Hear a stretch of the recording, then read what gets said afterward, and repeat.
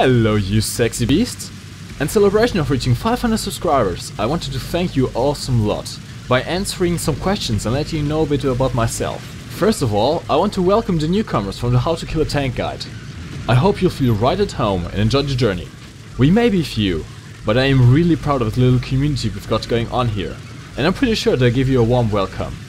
Now, without further ado, let's jump straight to the questions. Who the fuck are you? Hello, my name is Boom, MikeGoesBoom.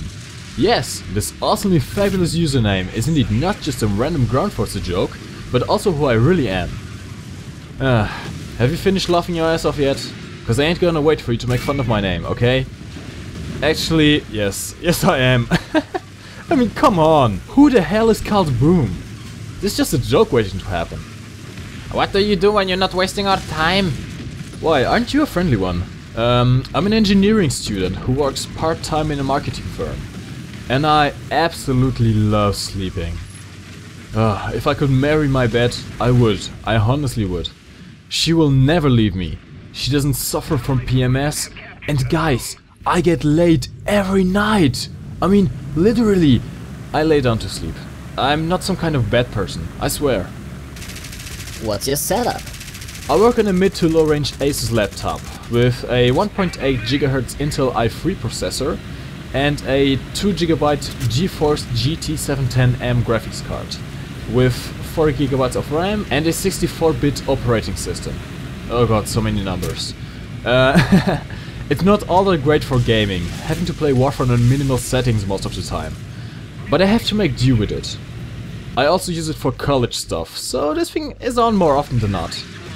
As for peripherals, I have a Logitech G300 gaming mouse and a Rocket Kulo headset, which I use to record my voice, whilst I sound whore like the dirty little noob I am. What programs do you use for recording and editing? Too many, way too many.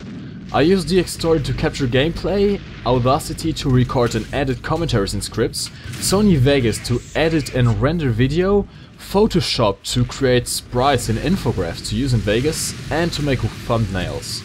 And finally Adobe Lightroom to further enhance the thumbnails. As you can see, doing videos is quite a bit of work. Why do you upload so infrequently? I know. I really don't upload as often as I should. University, work, and the fact that I am a major procrastinator aren't the only reasons though.